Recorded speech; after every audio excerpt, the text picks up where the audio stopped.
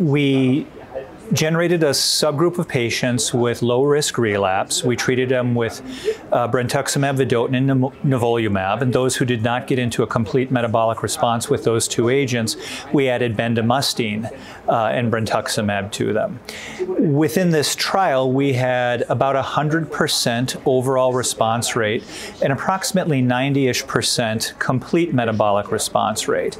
Those patients then received consolidation therapy with involved site radiation therapy, and then we looked at outcomes. And our 3-year event-free survival was approximately 87%, and our 3-year progression-free survival was about 95%.